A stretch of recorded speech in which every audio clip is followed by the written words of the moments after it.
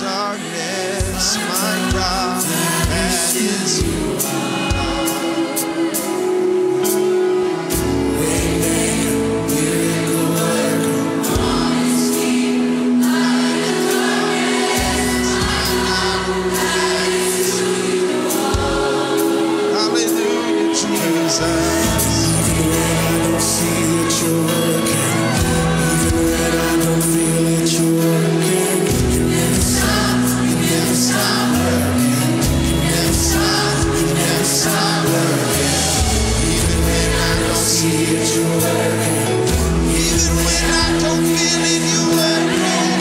You never stop working. You never stop working. Even when I don't see it, you're working. Even when I don't feel it, you're working. You never stop working. You never stop working. Working. Even when I don't see it, you're working. Even when I don't feel it, you're working. Never stop working. Never stop working. Even when I don't see it, you're working. Even when I don't mind it, you're working.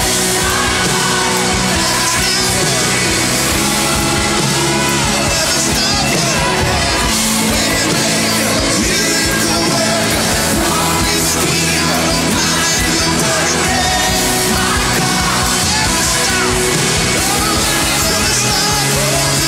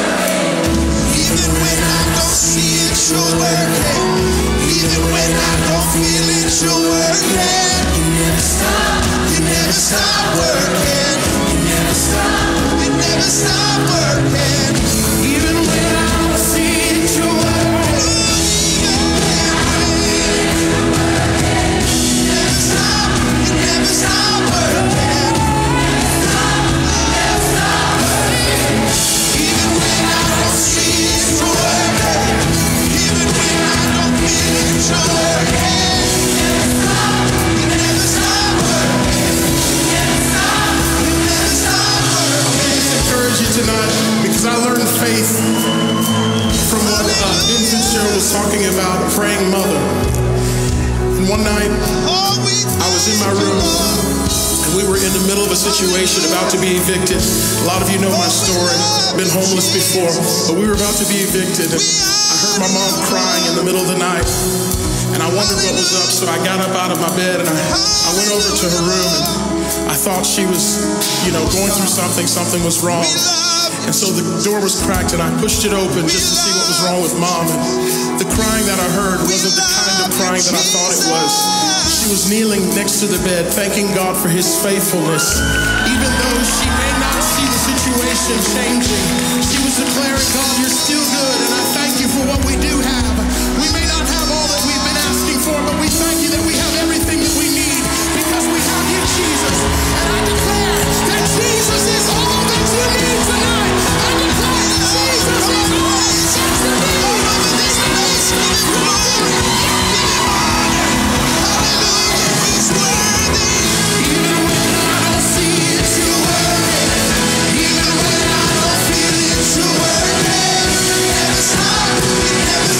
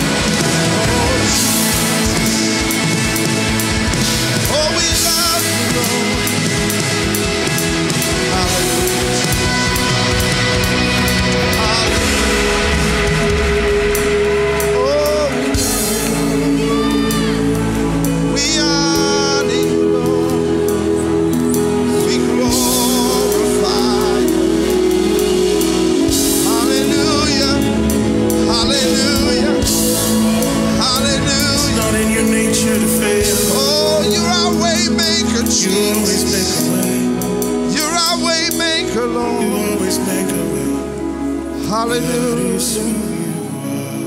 We love you, Jesus. That is who you are. That is who you are.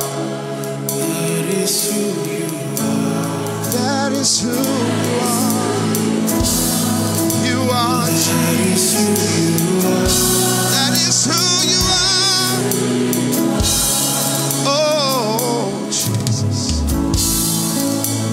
Oh, we love. Oh, you're our way maker, Jesus. You're our way maker, Jesus. We love you, Lord. We love you, Lord. Hallelujah, Lord. Oh, hallelujah, Lord. Come on, the Bible says to enter his gates with thanksgiving and into his courts with praise. Be thankful unto him and bless his name. I want you to just take a moment here and begin to thank the Lord for the good things he has in your life, for the good things he has done in your life. The times he's made a way for you and there seemed to be no way. The time that he broke through, hallelujah, every wall of Satan's defense against your life. Hallelujah. Every time he delivered you, every time he healed you. Hallelujah. For the joy of the Lord. Hallelujah. For the hope that you have in your heart. Lord, we thank you, Jesus. We thank you, Jesus.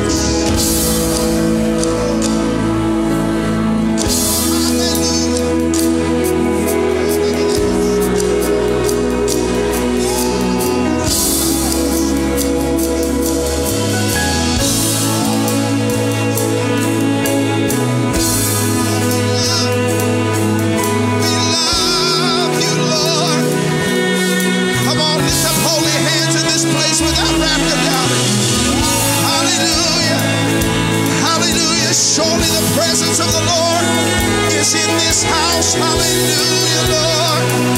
Hallelujah. Oh, we love you, Jesus. We honor you,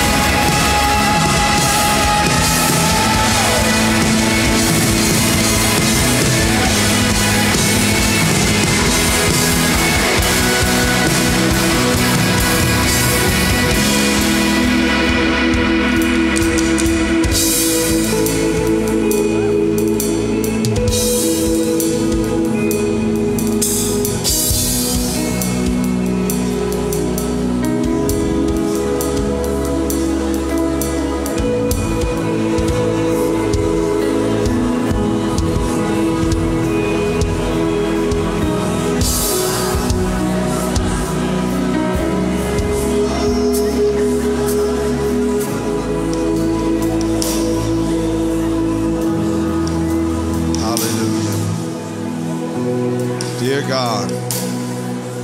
Look at somebody, tell him that's who he is. That's who he is. That's who he is. He's my way maker. He's my miracle worker. He's my promise keeper. He's a light in the darkness. Hallelujah. And even when I can't see it, he's still working. Even when I don't feel it, I just know he's still working. Hallelujah, because he's working all things together for my good. I just know it. Hallelujah, Jesus. Hallelujah.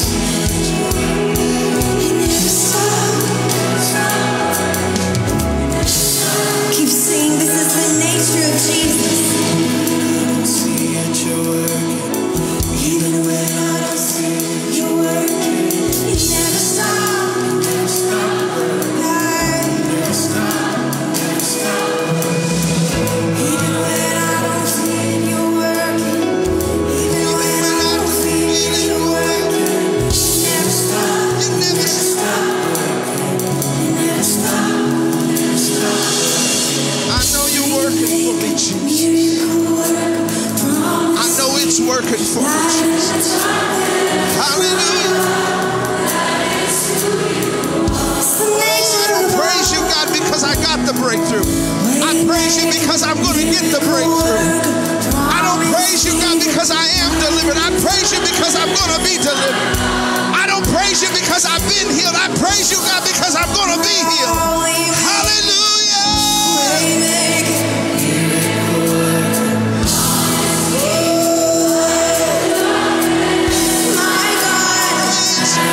Come on, if you need something from the Lord, this is your time to praise him. Come on, praise him for it. Praise him for your healing. Praise him for your deliverance. Praise him for salvation. Praise him.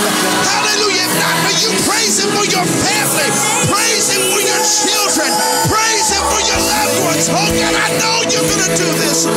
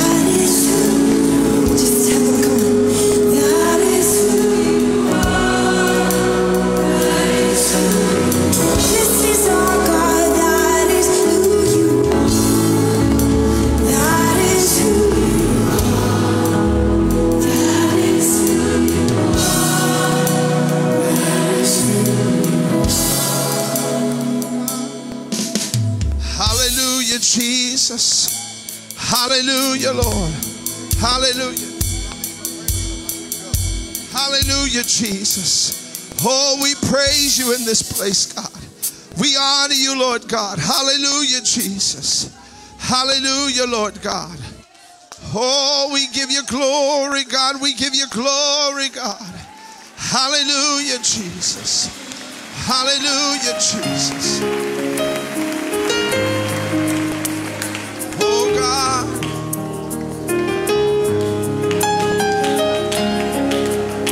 Oh, we love you, Lord.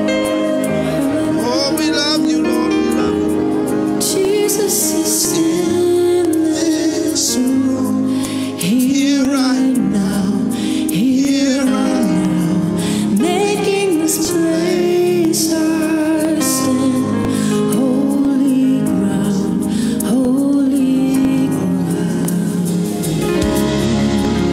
Oh, God, we love you, Jesus. Standing on We love you, Jesus. presence of your majesty. Oh, God, Your spirit moves and breathes all around, all good and perfect things flowing down, flowing. all of the heavens singing along with the hosts and the elders. Glorious song and the praises they sing never seem to get old. And I'll take it forever, singing, holy, holy, holy Lord. Come on, sing it, you God Almighty.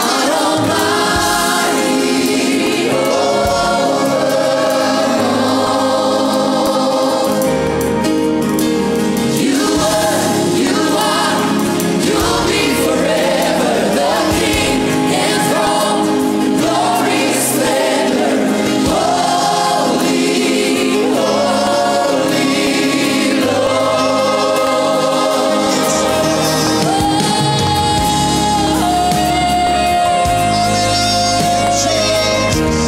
God, we worship you in the throne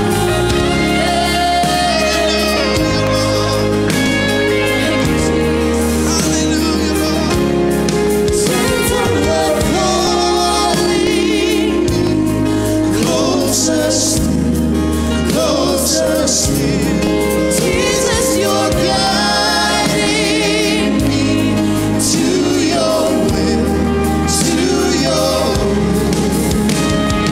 all of the heavens singing along with the saints and the elders. Glorious song and the praises they sing never seem to get old. And I'll take it forever, singing, holy, holy,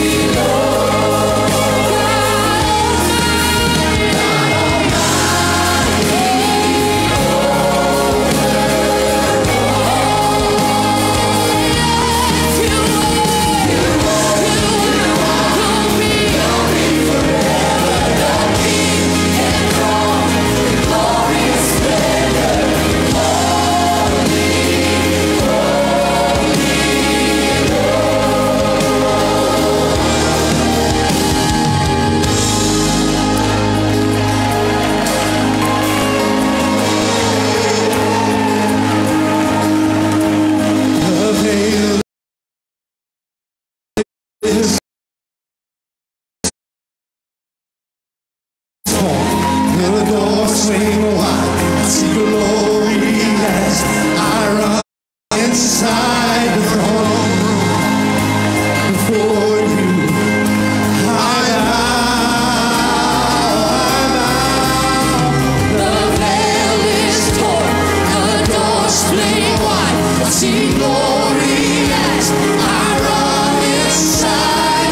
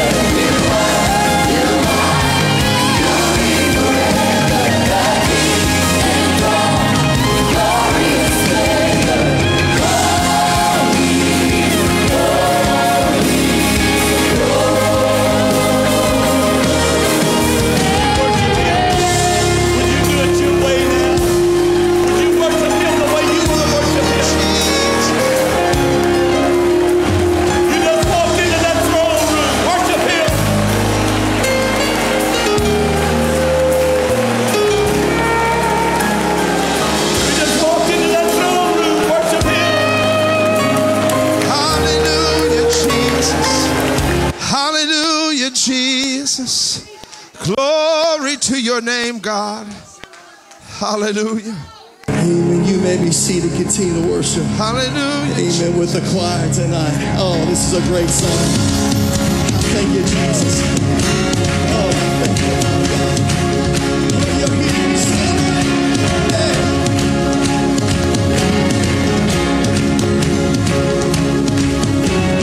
Wandering into the night, wanting a place to hide this weary soul.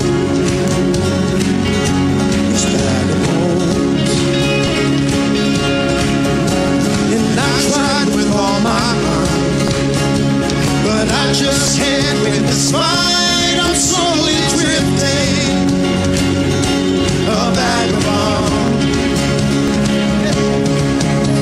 And just when I ran out of road, I met a man I didn't know, and he told me that I was not alone. This is what he did. He picked me up, he turned me around, placed my feet on solid ground. I thank the Master, I thank the Savior, because He healed my heart, changed my name, forever free. I'm not the same. I thank the Master, I thank the Savior, I thank God. Yeah.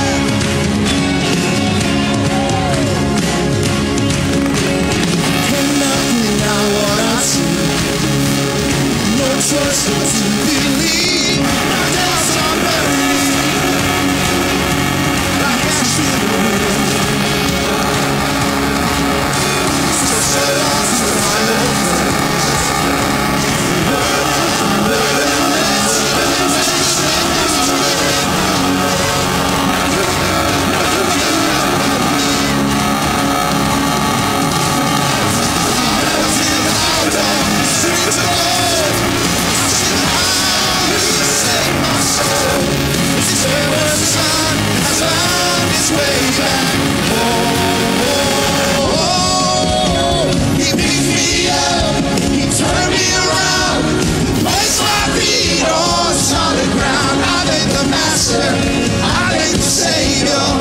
Because He healed my heart and changed my name, forever free. I'm not the same. I thank the Master, I thank the Savior, I thank God.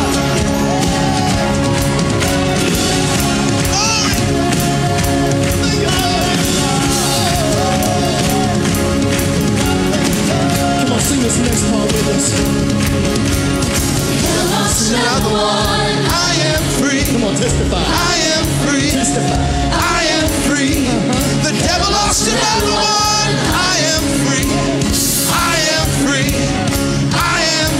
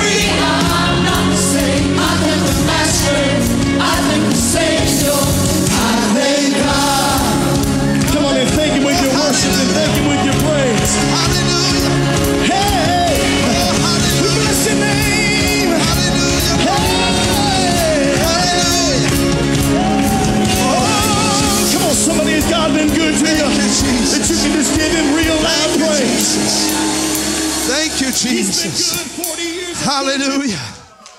Hallelujah. Thank you, Lord. Oh, hallelujah. He gave me a reason to dance. Hallelujah. Gave me a reason to dance. He gave me a reason to dance. Hallelujah. Gave me a reason to dance. He gave me a reason to dance. Hallelujah. Oh, he gave me a reason to dance. He gave me a reason to dance. So get up, get up, get up. Get up out of that grave. Get up, get up, get up. Get up out of that grave. Get up, get up, get up. Get up out of that grave. Get up, get up, get up. Get up out of that grave. Come on. Get up, get up, get up. Get up, get up, get up. Get up out of that grave. Get up, get up, get up. Get up out of that grave. Get up, get up, get up. Get up out of that grave. He gave me a reason to dance. Hallelujah. He gave me a reason to dance. Hallelujah. One more time. He gave me a reason to dance. Gave me a reason to dance.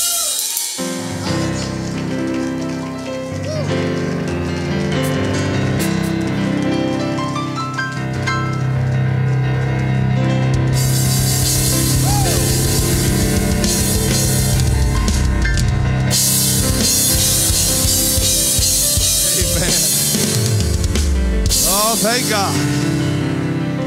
Thank God. Hallelujah. Woo. Thank God for that 3 weeks on the elliptical machine is all I got to say. Woo.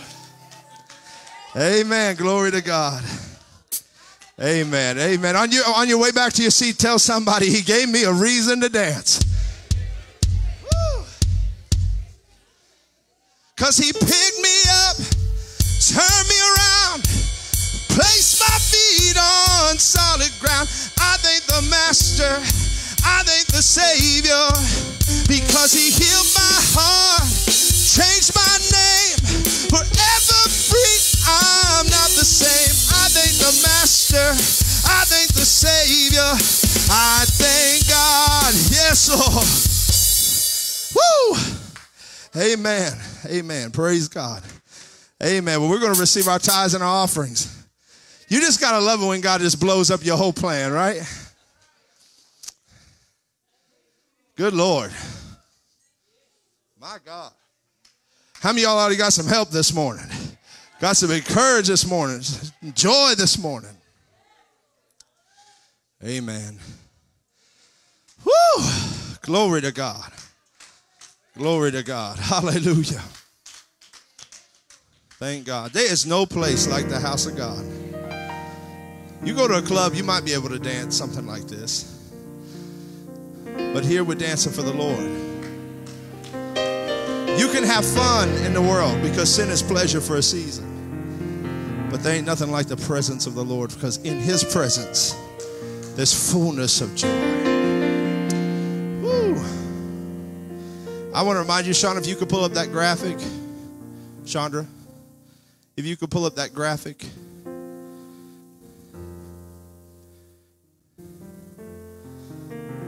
We're raising money quickly to pay off our mortgage. We just bought this building about 2.5 years ago. We've got a 15-year mortgage on it, but we're already down to $22,351. It's amazing. It's a miracle. But it's because people have just gave and gave. I mean, every once in a while, 10,000, 5,000, and then many of you all in your tithes, your offerings, giving to the building fund. But I believe with all my heart that if we will work hard and we will give all that we can, I believe we can get this building paid off even by summer. Amen. So we want to really give, if you would, help me. Just commit. If you can commit to $100 a month, just beyond your tithes and offering, just $100, just for a few months. If we had 30, 40 people to do that, then saints of God, we pay off this building real quick. By July, just $100. Just $100. That's, you notice now you go out to eat. If there's 3 or 4 of you, you're going to spend that kind of money at a restaurant now. I mean, it is without fail. So don't go to eat one time a week. Just miss that one meal. And take those, at it's just $25 a week, really. And give.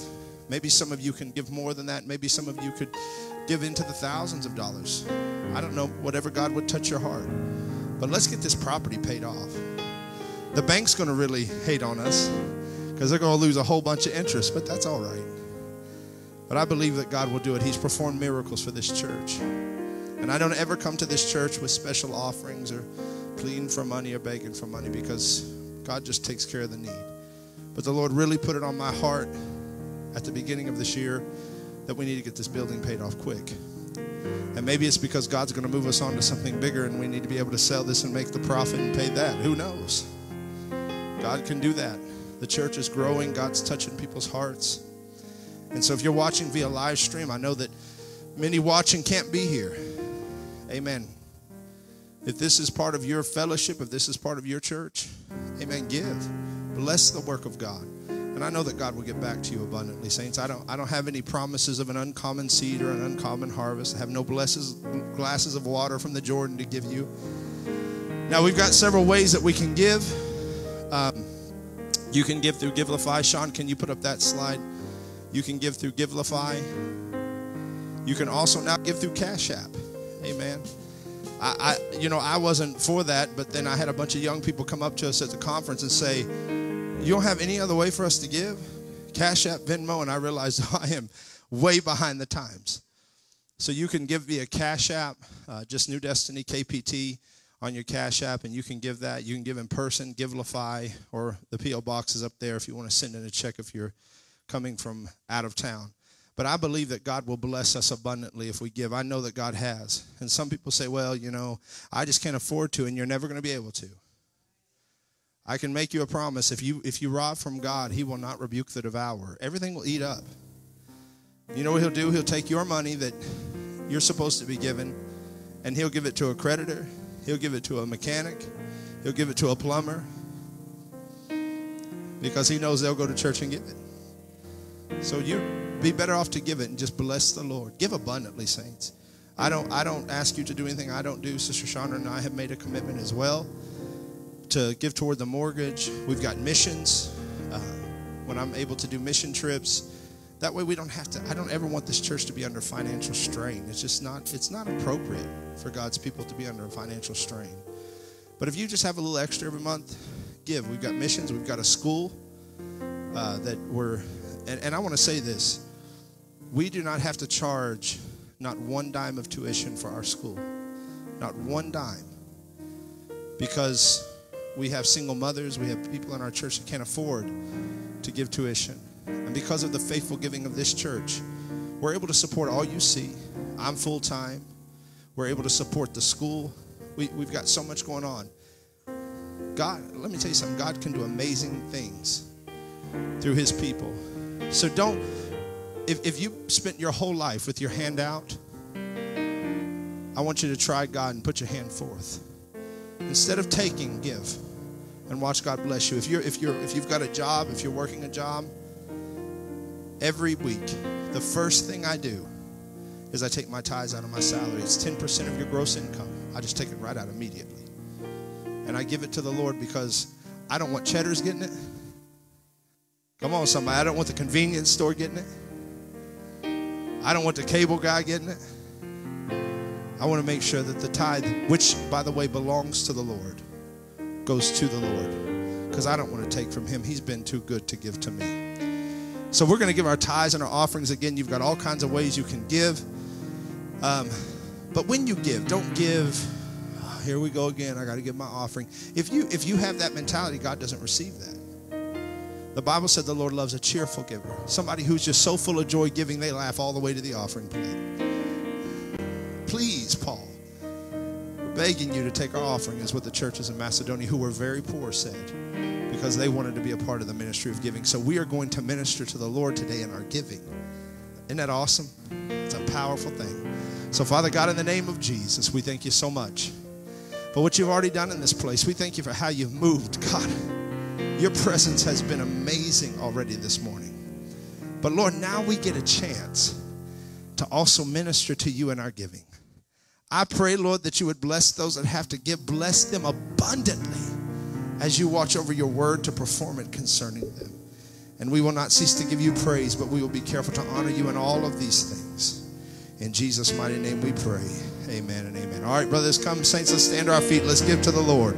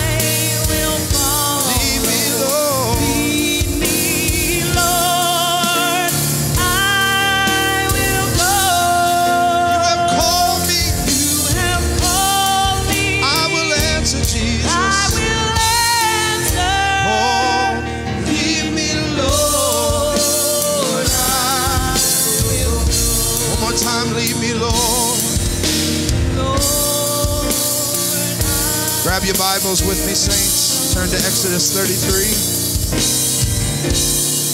verse 12. You have called me. We want to dismiss Kids Church. Leave me, Lord. So lead me, Lord.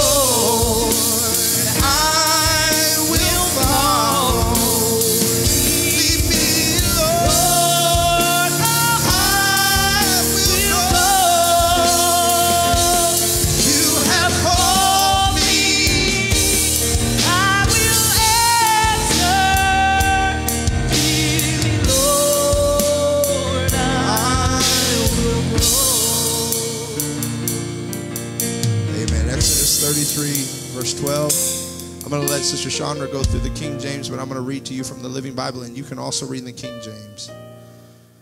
Praise God.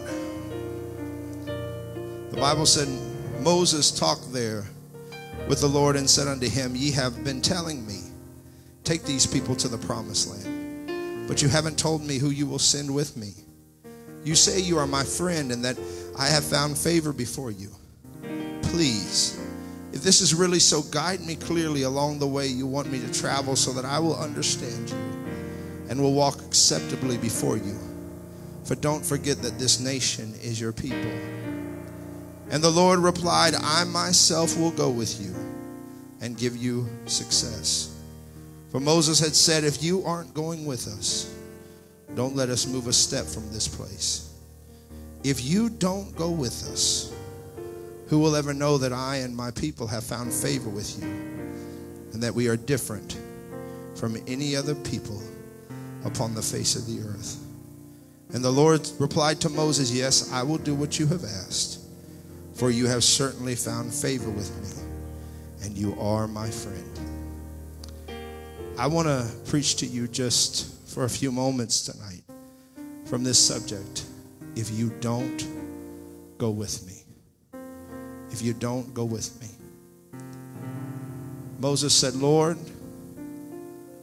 you know, I'll go and do what you asked me to do. You've asked me to do this, and I'll do it. But Lord, I'm not moving a step if you don't go with me. Father God, in the name of Jesus, We thank you for your anointing, for your power, for your presence. We thank you for the glory of God that we have felt in this house. But Lord, now we have come to the breaking of the bread of your word. And Lord, all of that was preparing us for this moment. Lord, that we might hear the engrafted word of God, which is able to save our souls. God, touch my mouth and my mind. God, anoint me especially, God, that no one would hear from Jerrod, but Lord, they would hear from Jesus. For you are the word of God.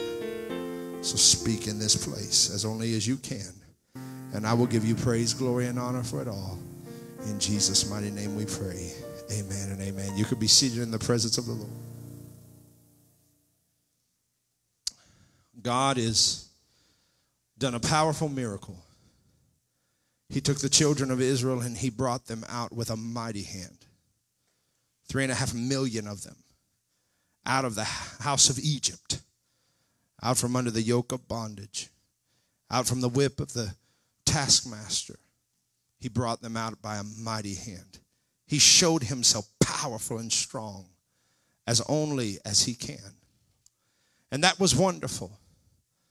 He's leading them with a cloud by day, fire by night. That's wonderful. But now the Lord is getting ready to ask Moses to take the children of Israel across the Jordan and into Canaan, to the promised land. And Moses realized this is going to be a daunting task. And God said, you know what? He said, I'm going to send my angel before you. And I'm going to give you victory over all the ites of the land. Moses was not satisfied with an angel. He said, Lord, if you don't go with us, I'm not moving another step. And sometimes coming up out of Egypt, and Egypt in our day and age would be a type of sin, we think, well, I've given my life to the Lord. I'm repentant now. I'm good to go. And we think that's our final destination, is just repenting of sin. But we have to understand that that moment of repentance, that moment that we acknowledge Jesus Christ as the Son of God, really is just the beginning of a journey. It is not the culmination of one. It is the starting of the path. And if we're not careful, that will get into our spirit and we'll think, well, because I've repented, I'm good to go. Everything's fine now. I'm good to go. I don't have any other thing to do. But I'm going to tell you something. The acknowledgement of the Lord in your life and the repenting of sin is only a step in your journey with Jesus Christ. It is not your final destination. And so we have to understand that. And we have to understand, because of that, from the time that we give our life unto the Lord and we repent and we confess him to be Son of God, from that moment, we are desperately needing God to be heavily involved in our life. I know that sometimes we think that because we've done that everything should be a fairy tale from here on out. But the fact of the matter is, serving the Lord sometimes, though it's the best thing you can do, it can become difficult. There are trials along the way. There are hardships that we have to face along the way. And the fact of the matter is, we cannot do it by ourselves. And if we are not careful, saints of God, we will spend most of our life trying to go at this alone. And it's almost insanity. Because we have to realize, after all of our experience, that there is no way that we left unto ourselves can do anything that is profitable. I think that we've all made enough mess of our life throughout the years to realize that we on our own are a horrible tragedy waiting to happen to us over and over and over again. And so we have to be careful that we don't get prideful. Sometimes pride can come into our hearts and we think that, well, I got to be independent. I have to go at this alone. But the worst thing you can be is alone. Come on, somebody. And alone doesn't necessarily mean we're not in a crowd. Have you ever been in a crowd of people? I mean, people all around you, people talking to you, greeting you, and you felt like there was nobody there but you. You were all by yourself in a crowd, completely alone. Come on, somebody. Being alone also does not mean that your spouse isn't there. Sometimes you can be married and your spouse be there with you every day, but feel alone. Your spouse care about you, love you, talk to you, but you still feel alone. Alone also isn't necessarily the absence of family or friends. And see, I want you to understand this, because sometimes we think if I can just marry the right woman, if I can just get around the right friends, if I could just have my family around me, then I will never feel alone. But the one thing that I have found over the years is when God is not in my life, it doesn't matter who's around me, I am alone. I'm all by myself. I love my family, I love my friends, I love my wife, but if God is not in the midst of my life, I know good and well I am all alone. Because my family will have to leave my house at some time. My friends will have to leave my company at times. And my spouse will have to sleep at night. And the fact of the matter is, maybe some of you in here, you just watch your spouse sleep at night because you're waking up all hours of the night. And though they're laying right beside you, you know that though there's two people in this bed, I am all alone. That is because God's wanting you to know that without him, you are alone. Without him, you are alone. Because people will fail you. Friends will walk away from you. Family members will pass away. Even spouses will go the way of the grave. And you have got to find a way for you to be in a position where it's just you and nobody else, but you are not alone. I have been driving down the road at times, saints of God, and I knew that I was not alone. I've been in my car praying and talking to God. I'm talking hours of drives, hundreds of miles, all by myself on my way to minister somewhere. And I'm just talking to the Lord the whole time that I'm traveling. And I know that though there's not another human being in that car with me, I am not alone.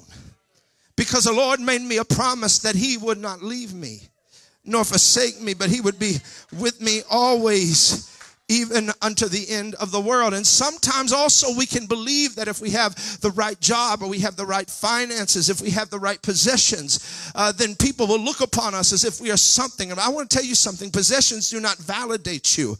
Money does not validate you. The fact of the matter is, the more possessions and the more money you have, you may have a lot of people who want to be around you, but you will find out real quick when the possessions and the money are no longer there that you were really all alone. When David sinned against God and he committed adultery with Bathsheba and he had Uriah killed, David knew that there was a problem here when Nathan came to him and he told him of the parable, and David thought he was talking about some shepherd in the field, but Nathan looks at him and says, you're the man, you're the one who had the shepherd killed, you're the one who stole his ewe lamb, you're the man. And David realized right there, oh God, I am in a dire strait here, because there is a potential, if I don't get this right, I am going to live the rest of my life in a palace with people, with servants, with guards and soldiers, but I will be all alone. And so he clothes himself in sackcloth and in ashes, and he goes outside to the gate of the city, and he said, Lord, against thee and against thee only have I committed this sin, have I done this iniquity in your sight. He said, oh God, create in me a clean heart, oh God, and renew the right spirit within me. He said, cast me not away from your presence, and take not your Holy Spirit from me. He didn't ask God to keep the palace. He didn't ask God to keep his family. He didn't ask God to keep people. He just said, Lord, don't let me lose your presence, because if I don't have you, I'll be in this palace and all alone. I'll be at a table with hundreds, but all alone. I'll be in a throne room with thousands, but Lord, if you are not there. So he didn't ask the Lord to preserve his possessions. He just asked the Lord, don't send me away from your presence, because I can afford to lose people. But if I lose you, I will be all alone. Lord, I can afford to let this palace go. But if you take your Holy Spirit from me, who then will I have? Hallelujah. His greatest fear was to be in a palace, but not to be in God's presence. It's his greatest fear. To have all kinds of subjects, but not ever again feel God's Spirit. Saints of God, we've got to get to that place where we stop pursuing stuff as a means to affirm ourselves, And we start to realize that, my God, I could be in the middle of a jungle in a cave somewhere, but if God is there, I am not by myself. If the presence of the Lord goes with me, I am not alone. Look at your neighbor and tell him, don't be alone. Don't be alone. Jesus said it this way. He said, that a man's life consisteth not in the abundance of the things which he possesses. That's not where your life is.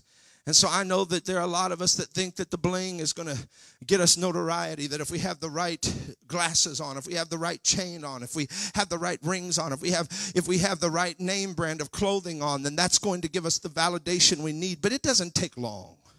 As you mature as a human being and you come out of that childish state and you begin to grow up and into adulthood, you start to realize that it's not the stuff that makes the man.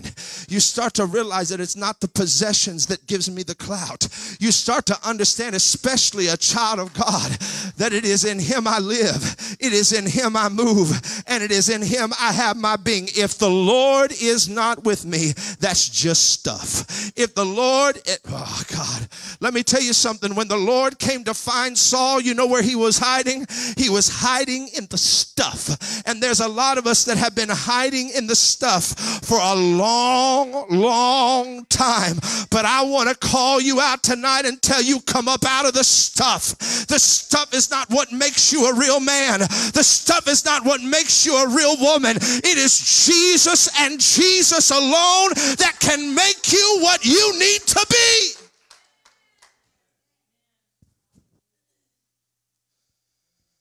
Now you have to understand that being absent from God is not always a result of blatant sin or rebellion. It can also be a result of you not seeking God for the next move or decision of your life. There's so many of us, we are impulsive in our decision making, or we're prideful. I'm grown. Ain't nobody going to tell me what to do. I'm my own man. I'm my own woman. There's nobody. I'm making my own way. It is in that mentality that you will be absent from the presence of the Lord. Because God doesn't exist in your way. Because you have to understand the Lord is the way, the truth, and the life. And so you have to understand that sometimes people think, well, the only way for me to get out of God's presence is for me to commit some act of blatant sin or some horrible act of rebellion. And that's what will do it. But sometimes it's just you doing your own thing your own way. Come on. Doesn't have to be sin. Just you willfully going about life your own way without ever seeking God. You willfully making all kinds of decisions without ever praying. James said, don't say I will go here and I will go there. He said, you say, if the Lord wills, I will go here and I'll go there. In other words, before I make the move, Lord, I'm going to seek you. Solomon said this in Proverbs 3 and verse 5 through 7. He said, trust in the Lord with all thine heart and lean not unto your own understanding. In other words, don't you ever think that you're smart enough to decide for God what is good for you. You must remember that I believe Jeremiah is the one that spoke as God spoke through him and said, I have plans for you, plans to prosper you, plans to give you hope in a future. He said, I do not have plans to harm you. So why am I suffering? Because most of the time you're living by your plan. In God's plan, it is prospering. It doesn't mean necessarily money. It doesn't mean necessarily houses or cars. I'm talking about sometimes prosperity is just peace of mind. Sometimes the blessing of the Lord is just having some joy in your heart. Sometimes the prosperity is just waking up in the morning and being glad that you saw another day. Sometimes it's just leaping up out of the bed knowing this is the day that the Lord has made. I will be glad and rejoice in it. He said, in all your ways, acknowledge him. Lord God, in everything I do, I'm going to first seek you. Because I don't want to be leading my life. I've done that for a long time. And I have found enough destruction to realize that I am not great enough. I am not smart enough. I am not intellectual enough. I don't have the means enough. I'm not powerful enough. If I am in control, God, everything's out of control. But one thing I have learned is if God gets in control, he will bring peace. He will bring joy. Come on, somebody. Good God in heaven, because there is peace. There is joy, saints of God. There is a life in the Holy Ghost. He said, if you will not lean to your own understandings, but in all your ways acknowledge me, I'll direct your path. Those plans I have for you, you'll see them. That prosperity I have for you, you'll receive it. That hope that is yet before you, you will realize it. Because I have plans for you. Quit making your plans. Seek the Lord while he may be found, and call upon him while he is near, and ask the Lord God, what is your will for my life? I want you to remember, saints of God, that never, while Jesus was in the garden battling in his flesh with this future that was yet before him, while he was battling, God did nothing to help him. For an hour he prayed until the Bible said that he came under such stress that his skin began to open and he sweat, as it were, great drops of blood. He was absolutely at the peak of anxiety. He was completely stressed out, and God for an hour did nothing. He comes out of the garden and he looks at his disciples. You can't even pray with me for an hour? I'm in here stressing out. You don't know what's about to happen, and I can't even count on you. That's the reason why I told you. People can be with you, but you could be all alone. Hallelujah, because God let a sleep fall upon them. And they went to sleep, and Jesus was struggling all by himself, and God was doing nothing. But there came a moment Jesus said, I'm doing it.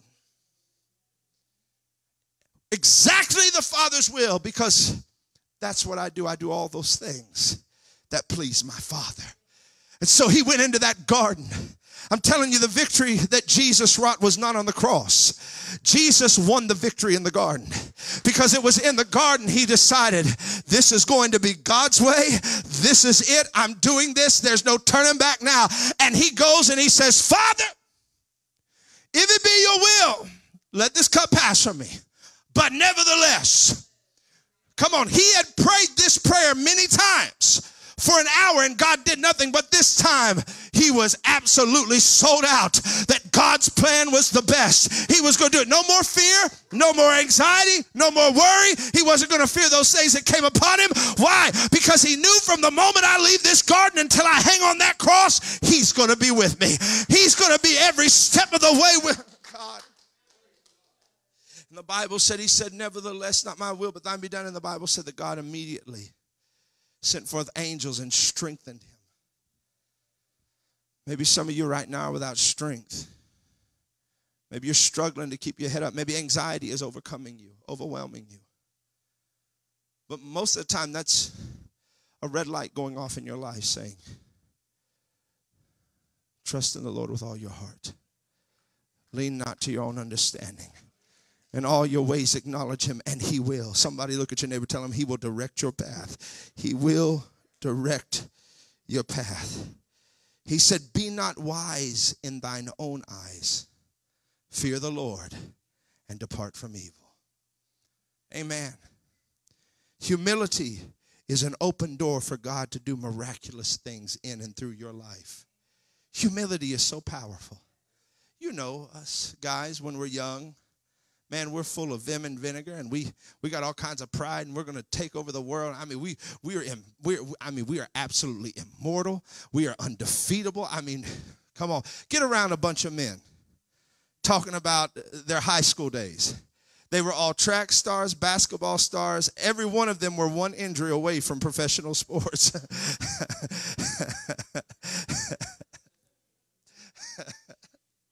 Because when you are young, you are invincible. You can conquer anything.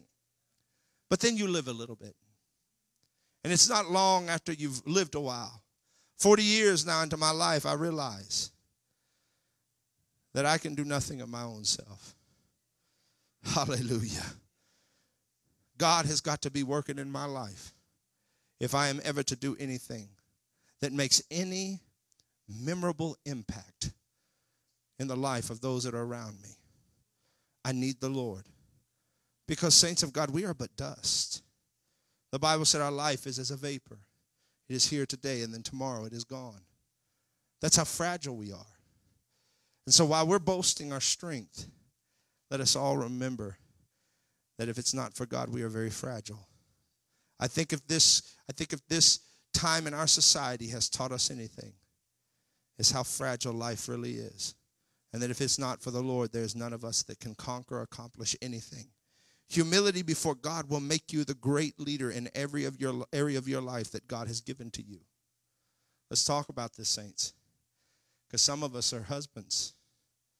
Some of us are fathers, wives, mothers, bosses.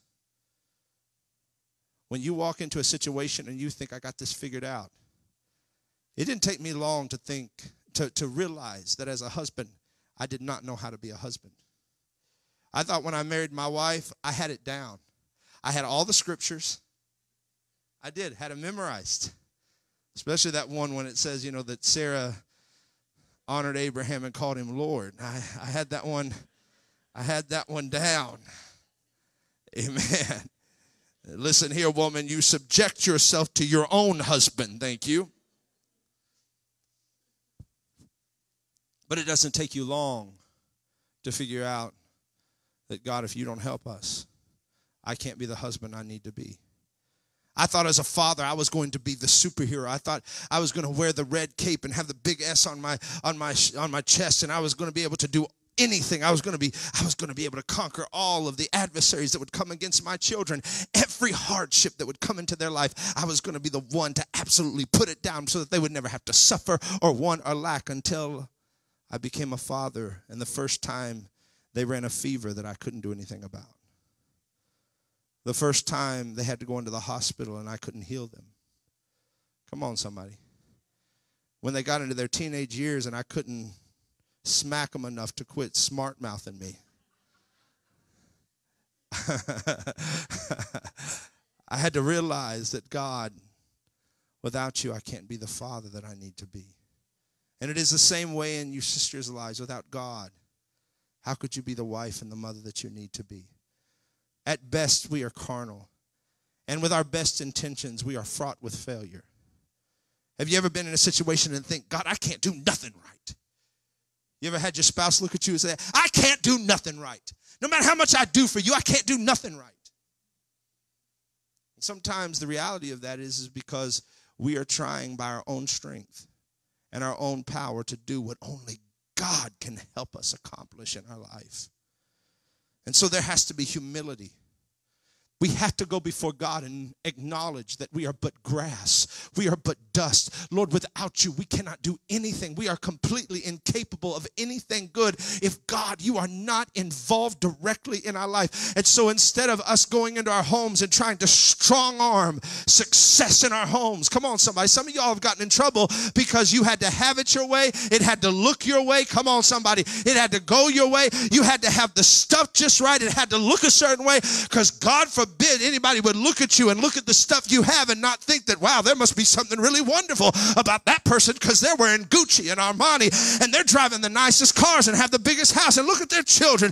My God, I don't even know what the latest fashion for the children are, but if they're not, then they're nobody. God forbid God would humble you and crush you and put you to the bottom until he lets you know it was not that stuff that made you anything. I was the one who was there providing. I was the one who was helping. And sometimes God's trying to crush us and we're pushing back against him. Sometimes you just got to let the weight fall on you. Come on. Because you will either fall upon the rock and break, or Jesus said the rock will fall upon you and grind you into powder. You say, what is the difference between pieces and powder at the time of restoration? It takes a whole lot less time to put pieces together than it does powder. There are some of you that are one decision away from months of restoration or years of restoration. Well, how do I know? Seek the Lord while he may be found, and call upon him while he is near. Peter said this in 1 Peter 5 and 6. He said, humble yourself therefore under the mighty hand of God, that he may exalt you in due time. A lot of times you hear this quote, it'll say, humble yourself under the mighty hand of God and he will exalt you. No, no, no. It says, humble yourself under the mighty hand of God, that. That means the condition of him exalting you is tied to you humbling yourself before him. We've got to drop the ego and the pride. It doesn't make us anything. We just bolster ourselves to only, listen, we do it in public because we're putting up defense mechanisms. We don't want anybody to know what we really feel about ourselves. So we walk around in bravado. We walk around in power. We walk around like we've got it all together. We've got our head up in the air and we're walking around as a professional and everything looks wonderful and good. But really, we're only doing that so nobody can see the broken man that is hiding behind the, oh, come on, somebody. That's hiding behind the costume that you have put on. Because outwardly you're trying to show yourself strong, but if people could look past your mask, if they could see past your costume, they would see you groveling, needing help, but not humble enough to say, Lord, it is you that I need. Take the stuff, but don't take your spirit. If the possessions have to go, that's great, but don't take your power. Because, Lord, I'll suffer the loss of all things if it means that I can gain you. We must acknowledge honestly and transparently the messes we have made in our lives when God was not calling the shots. Be honest about it. How many of you all could say absolutely honestly today, God, my life has been a horrible mess because you weren't calling the shots? I was doing it my way. Frank Sinatra was wrong, saints, and he's going to learn that at the lake of fire. He did it his way. And that's the wrong way to do it. Not my will. Lord, your will. My God, the next time somebody writes that, let him write it, I did it his way. Not I did it my way, I did it his way. Because there are two phrases you're going to hear at the judgment seat. It's either going to be, depart from me, ye that work iniquity, I never knew you. Or you're going to hear him say, well done, my good and faithful servant. You have been faithful over a few things. Well, how am I faithful over a few things? Because you followed my plan. Because you engaged my will and you didn't walk away from me. Glory to God. Glory to God. I'm telling you, this church is filled with people that God has restored from absolute ruin. This church is filled with people who were, when they finally acknowledged the God who had been touching them for years, trying to get them to turn, they all of a sudden realized, why did I waste so many years? Because living for Jesus is better than anything I ever lived before. Glory to God. He's my help. He's my shield and my buckler. The name of the Lord is my strong tower. I run into it and I can hide. Good God, he's my provider. Oh God, he's the Prince of Peace. He's my wonderful counselor. Good God. And the only way to come to that place is to get to the place in your own life where you say, Lord, I know when I was calling the shots. And some of y'all say, well, I've been saved since I was in Sunday school at 9 years old. Doesn't mean you're walking with God. Because remember, coming up out of Egypt is just the start of the journey. It's not your final destination. Hallelujah. I have flown all over this world, and there are times I've had to hit 4 flights just to get to a certain country. And the first leg of the flight, I would fly from maybe Charlotte to London. And they would say, those of you that are stopping here in London, this will be your final destination.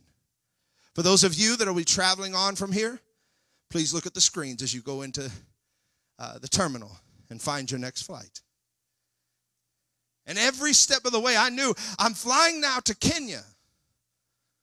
So London can't be my final destination. And then we'd fly from London to maybe Amsterdam, and we'd stop at Amsterdam, and they would say, for those of you that are traveling to Amsterdam, this is your final destination. But for those of you that will be traveling on from here, please look at the screens in the terminal to find your next flight.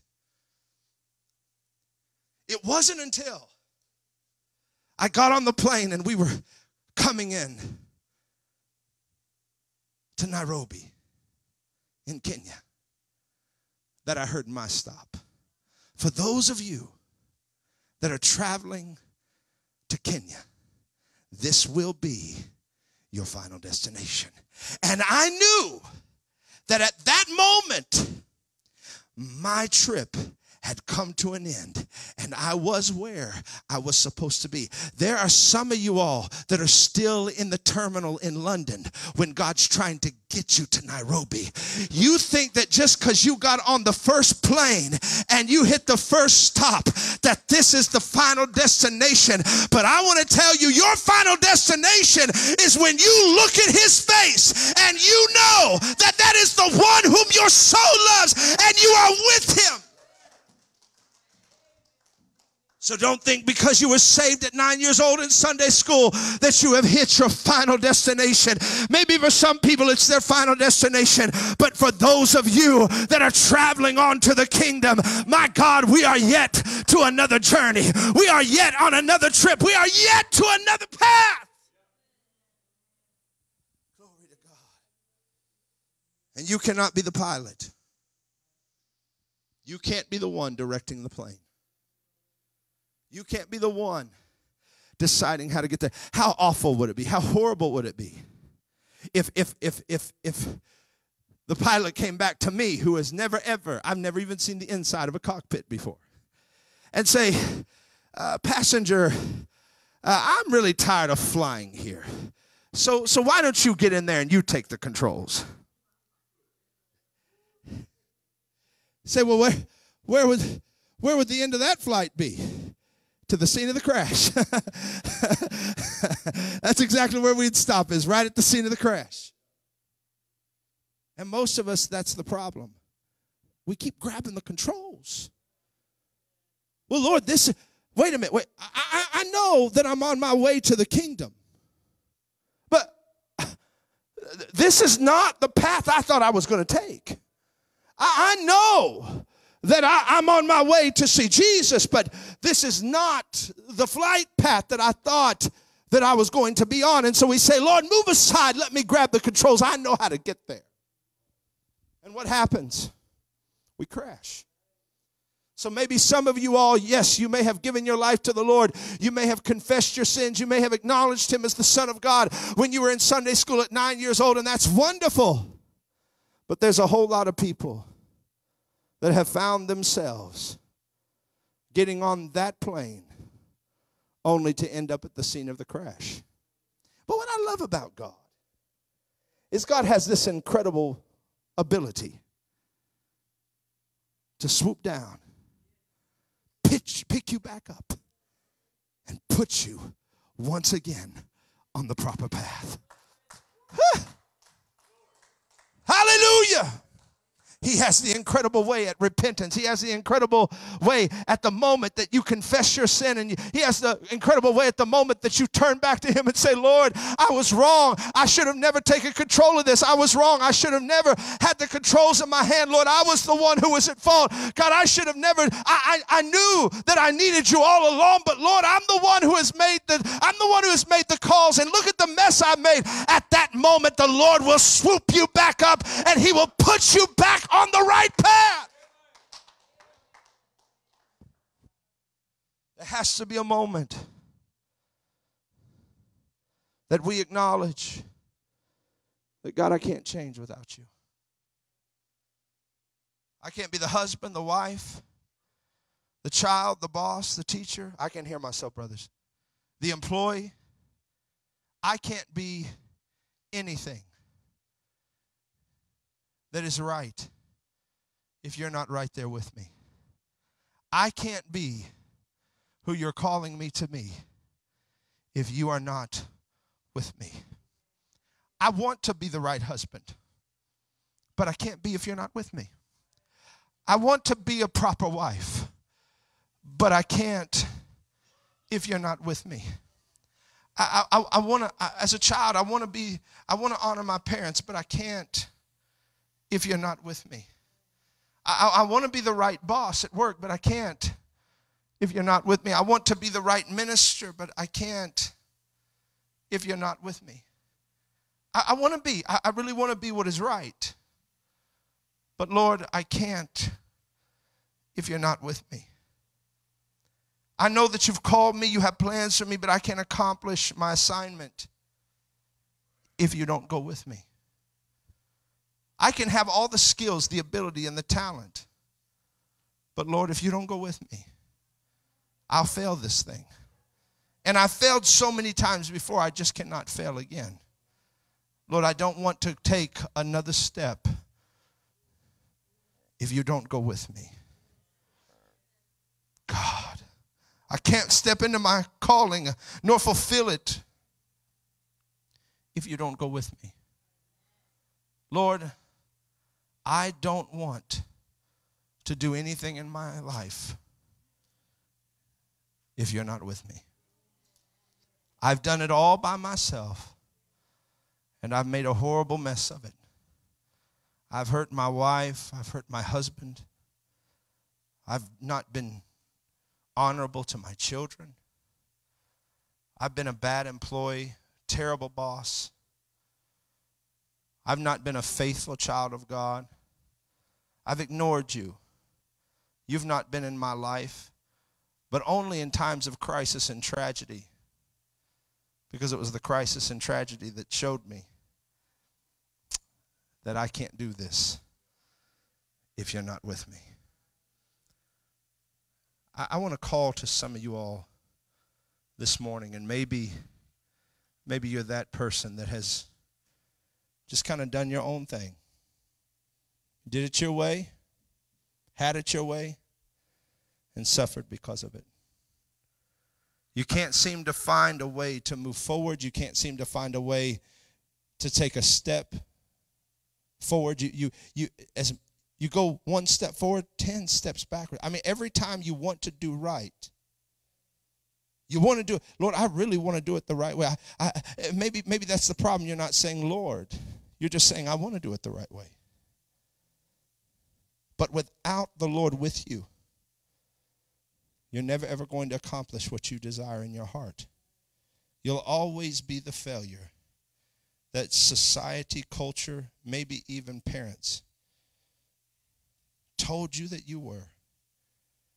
But I'm going to tell you something. God has an incredible ability to turn you completely around and to make you, listen, the Bible said that when the Spirit of the Lord fell upon Saul, it turned him into another man. Maybe some of you in here tonight, I just feel it today, I just feel it in my heart. Some of you need to say, Lord, I've done it my way. Maybe you've been offended. Maybe that's why you've just kind of been going through the motions, because you got hurt or offended. And so your whole life has been a series of offenses, a series of hurts, a series of wounds. And a lot of times it's because of what we have done to ourselves, not necessarily what others have done to us. But maybe it is. Maybe you've been church hurt. Maybe you just decided, I'm not going to do this again because I will not be hurt again. But you have to stop making decisions because you're offended. You have to stop making decisions because you're wounded. You have to start saying, Lord, if you don't go with me, I know what it feels like for you not to be there. But I also know what it feels like for you to be there. I can't be alone anymore, Lord. I don't want to leave this church today if you're not with me. I don't want to take another step forward if you're not with me. I cannot afford to leave this place the man or the woman that I walked in here. I want to come back to you. I want to come to you. I want to live before you. I want to walk before you. I want you to make me what you want me to be, because I want to see the plan of God played out in my life. But I can't do it if you don't go with me. I want us to stand our feet all over this place.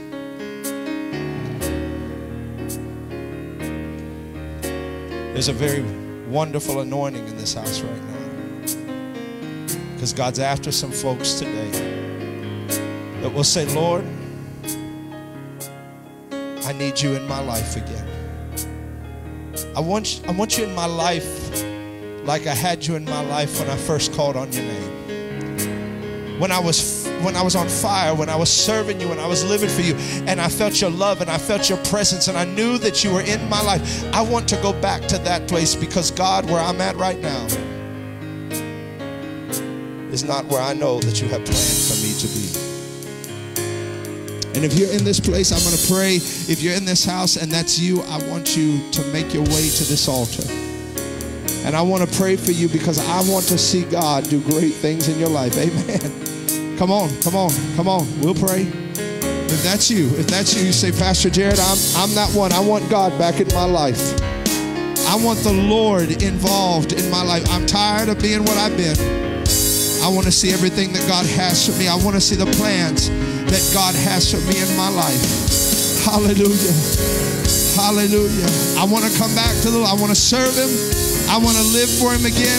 I want to give Him all that I am. Because I don't want to go another step if you're not with me. Saints of God, those of you who will come, help us pray.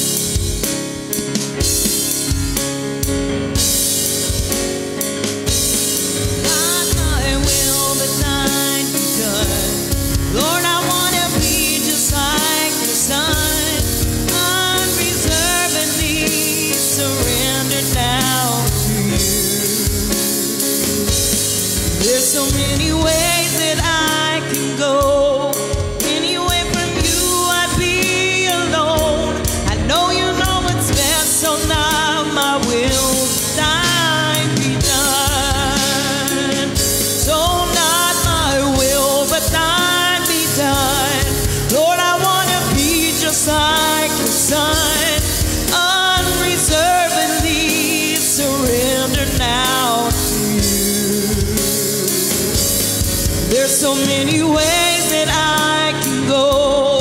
Anyway from you, I'd be alone. I know you know what's best, so not my will, but thine be done. So not my will, but thine be done. Lord, I want to be just like your Son, unreservedly surrendered now to you. There's so many ways that I can go. Anyway from you, I'd be alone. I know you know what's best, so not my will, but thine be done. Not my will, but thine be done. Lord, I want to be just like your Son, unreservedly surrendered now to you. There's so many ways that I can go.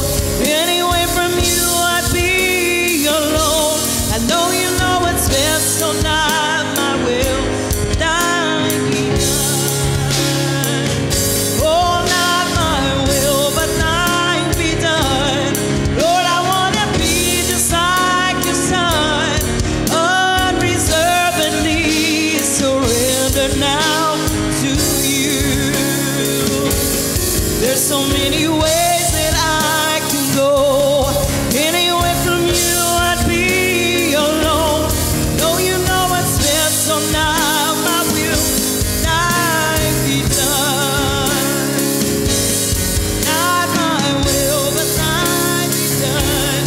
Lord, I want to be just like your Son, unreservedly surrendered now to you.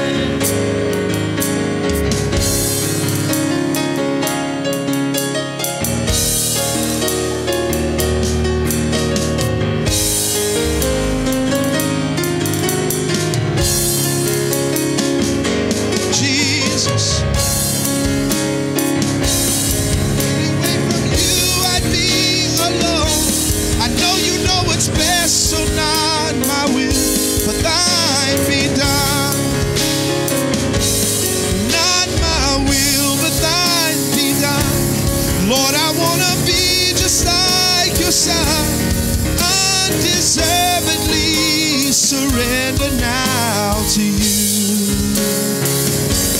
There's so many ways that I can go, but anyway from you I'd be alone.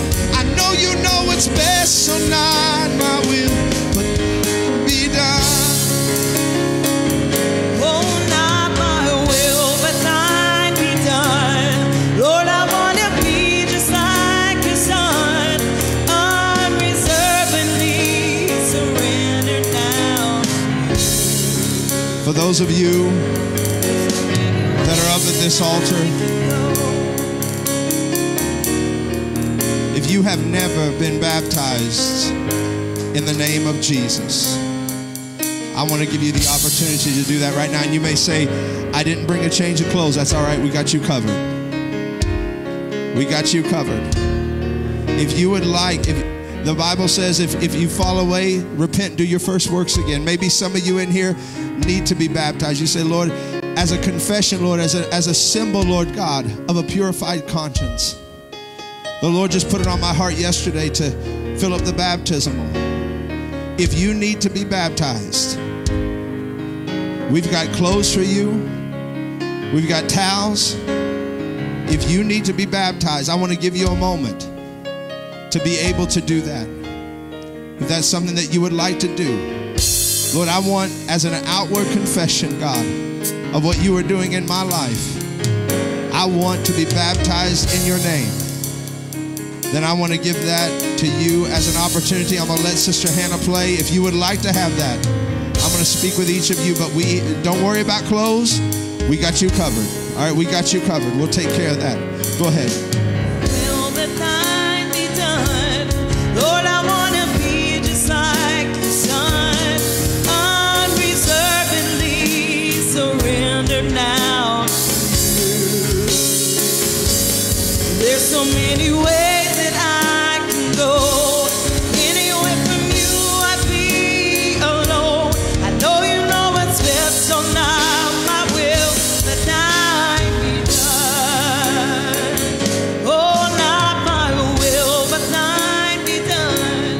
Lord, I want to be just like your son, unreservedly surrendered now.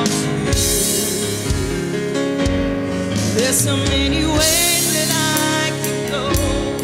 Anywhere from you I'd be alone. I know you know what's best, so not my will, thine be done. Not my will, thine be done. Lord, I want to be just like your son,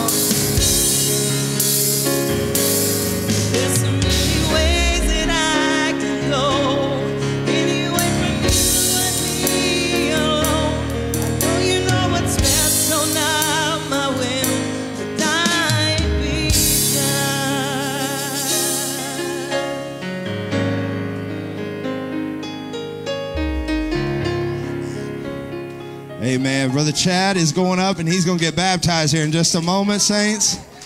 Amen. We're excited about that. The Bible said there is more rejoicing in heaven over one sinner that comes to repentance than over thousands that need none. So heaven is rejoicing today. Amen. Amen. For any of you that would like to tonight, we'll keep the water warm as well. But I believe this is a very important step in your walk with God. The Bible said it is an answer of a pure conscience before the Lord. And in 2 Peter 2, they said, they were pricked in their hearts and they said, what shall we do? And he said, repent and be baptized, every one of you, in the name of Jesus Christ for remission of sins, and you shall receive the gift of the Holy Ghost. And then if you go to Simon's house, or not Simon, but Cornelius' house, after they had repented, the Holy Ghost had fell on them.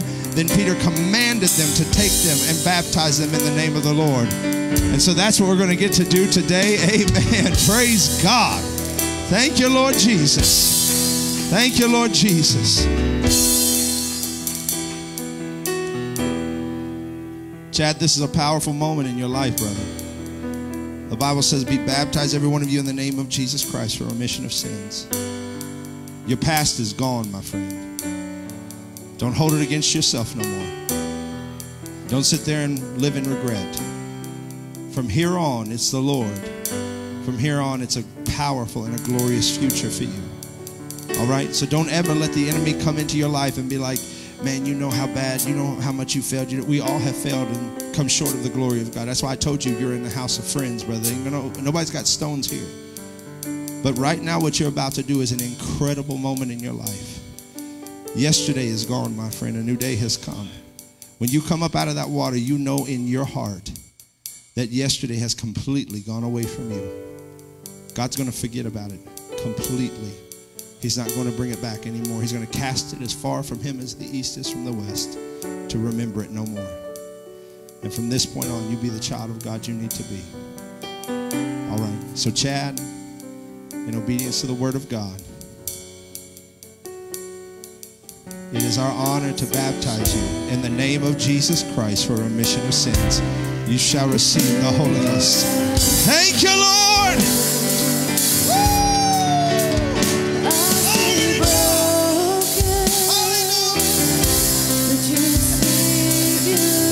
Hallelujah, Jesus.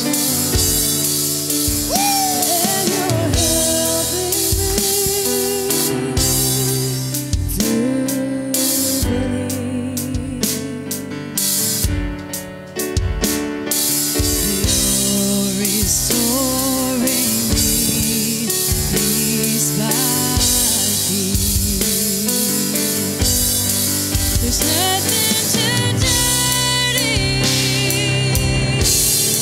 that you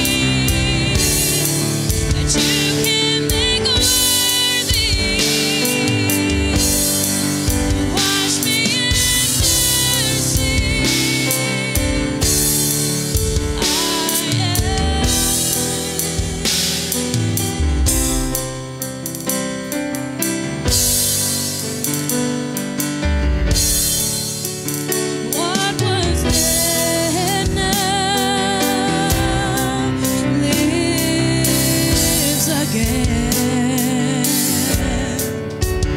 My heart's a beating, beating inside my chest. Oh, I'm coming alive with joy and destiny. Oh, 'cause you're restoring me piece by piece.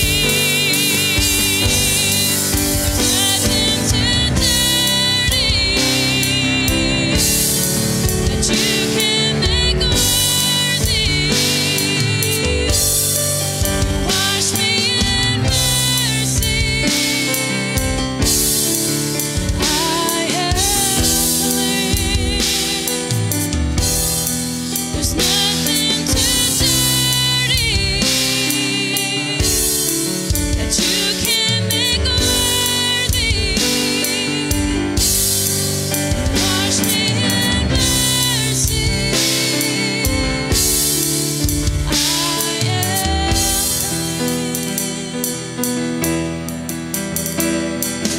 washed in the blood of your sacrifice. Your blood flowed red and made me white. My dirty rags are purified. I am clean. Washed in the blood of your sacrifice. Your blood flowed red and made me white.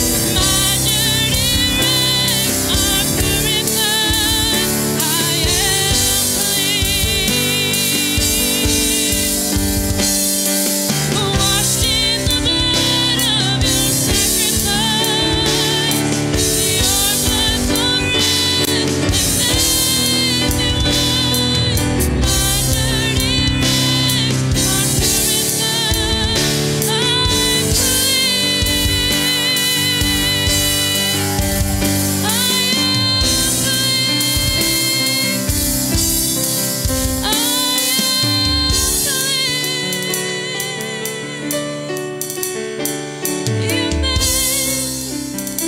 You wash me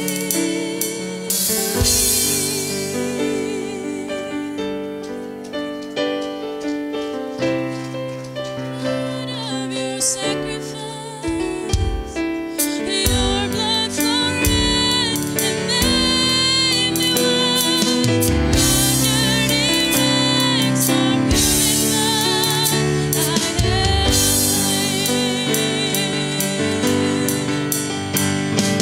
Washed in the blood of your sacrifice. Your blood flowed red and made me white. My dirty rags are purified. I am clean. Washed in the blood of your sacrifice. Your blood flowed red and made me white. My dirty rags are purified. I am clean. Washed in the blood of your sacrifice.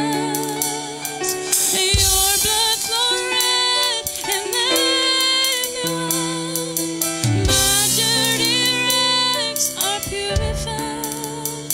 I am clean.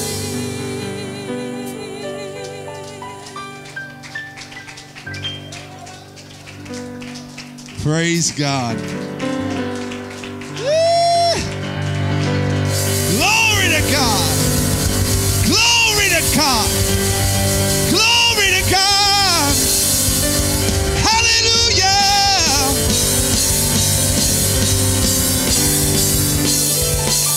Woo! Oh God. I am clean. Anybody glad you're clean? Praise God. All right, Brooke Abram, come up here. Amen. It's their birthday. Abram's birthday is tomorrow. Brooke, your birthday is today? All right. Amen. All right, y'all ready? Here we go. Happy birthday to you and you. Happy birthday to you and you. Happy birthday, dear Brooke and Abram. Happy birthday to you. All right, let's get Pentecostal. Oh, happy birthday to you. Oh, happy birthday to you.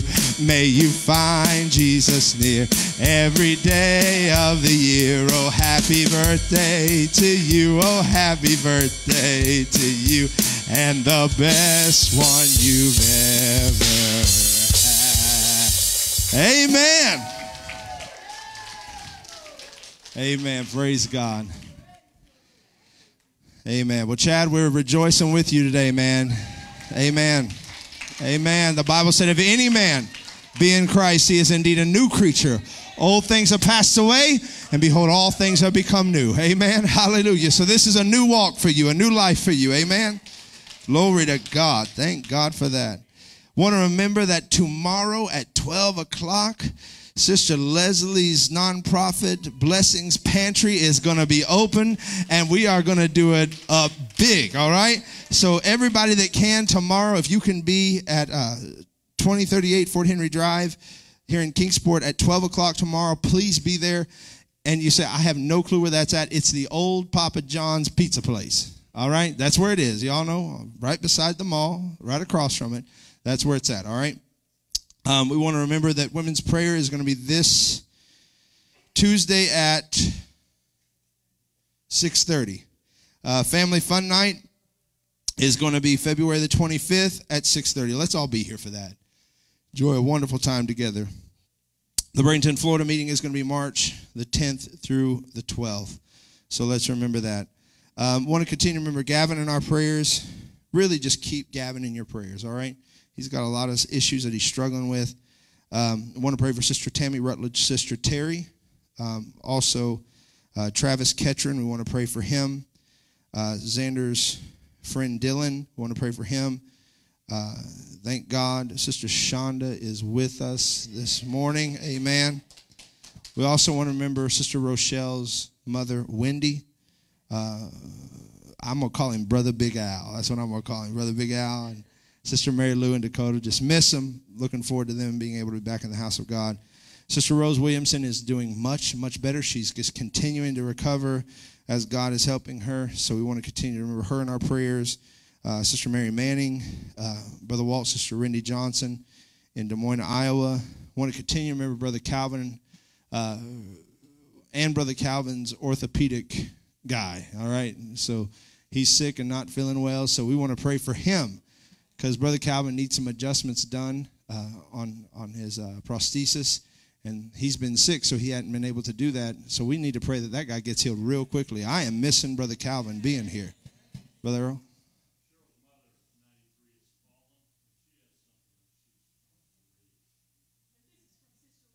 Okay.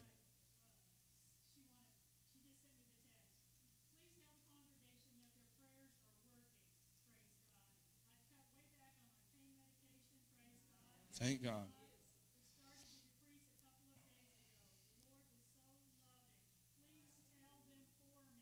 All right, Sister Rindy. Amen. What a testimony. What a testimony. We thank God for touching her and blessing her. I keep telling her, I want to see her here. So God's going to just have to heal her till she can get here. Amen. Praise God. So glad that everyone has been in the house of God tonight or today. I keep saying tonight. Man, I must have everything. I have been up since very early this morning, so maybe that's, I'm just getting ready. Listen, any of you parents, if your children repented on Wednesday and they haven't been baptized in the name of Jesus, bring them here tonight. Let's get that done. Amen. That was heartfelt stuff. It wasn't, if you were there Wednesday, you would understand. There were tears shed. It wasn't anything simple. And I just really, parents, I just don't really understand them. Your child's going to repent on Wednesday and then you don't show up in church on Sunday. It just blows my mind. It blows my mind. I can't figure this stuff out. And we can say, oh, we're not feeling well and we're sick. But if it don't keep you from traveling, if it don't keep you from the store, the restaurant, shopping, or anything else, it should not keep you out of the house of God. That's nothing but a bunch of excuses is all it is. It's a stronghold that oftentimes has been in people's life for years. And we need to pray that God will break that stronghold. It's a lying spirit is what it is. Amen. We want to get our children saved. We want to raise them in the house of God. This world ain't got nothing for them. Amen. I know that was tight, but it was right. I want to pray for Sister Kimberly Rogers. She has requested prayer too. And of course, Matthew and Shauna, we really don't need visitor cards for you guys. I was reading, I was like, wait a minute, I know these people. But we're so glad you guys are here anyways, always. But it is just so good to be here. So glad that God has worked in many of your lives.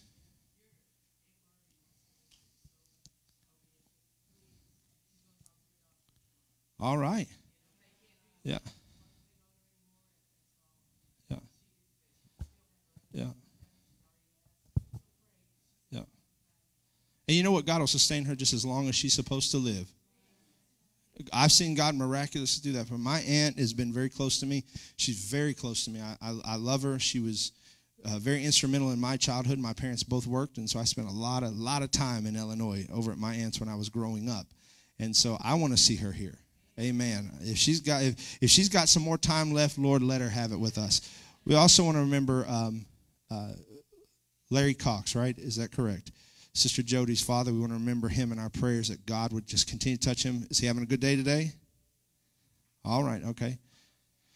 Blood works better. We want to continue to remember him in our prayers. Brother Jimmy?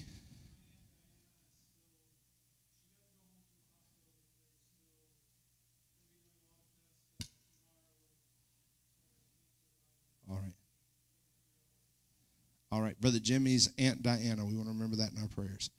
All right, saints of God, this has been an awesome day. I can't wait to get back here tonight. I would miss tonight for nothing. I'm just telling you, if you got to make a little sacrifice to be here, make a little sacrifice to be here. It's going to be awesome tonight. I don't know what God's going to do, but after a service like this, man, that was totally unplanned. I just want you all to know, we did not stage that thing. We were just trying to get through that song so Sister Hannah could start worship, and God was like, no, I got a better plan. Aren't you glad God had a better plan? Amen? All right, Brother David, come dismiss us in prayer. Father, in the name of Jesus, God, we're just so grateful. God, so grateful, God, this morning, God, for your spirit, Lord. God, we thank you, Lord. God, nothing else will do but you, oh God. Nothing else will do but you, God. And we thank you, Lord, for this day. We thank you for the service. God, we thank you for the power and the anointing and the word of God, Lord, that's come forth this morning. God, let us hide it deep, deep down into our hearts, Lord, and go with us, oh God, today. Lord, and be with us, God, and encourage us, God, and strengthen each and every one of us, God, and heal those that need healed, and deliver those that need to be delivered, God, and set free those that need to be set free. But God, in every way, be with us, God, and strengthen us, God, in our coming in and in our going out, God. Be with us in every way.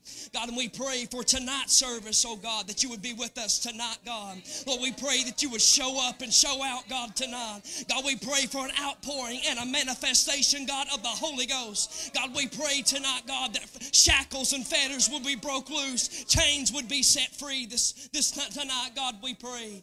And God, we love you, Lord, and let us never fail, but God, to give you all the praise, honor, and glory, because it's ever worthy to your name, because you're good and your mercy endures forever, God, and we love you. In the name of Jesus, we praise you. Amen.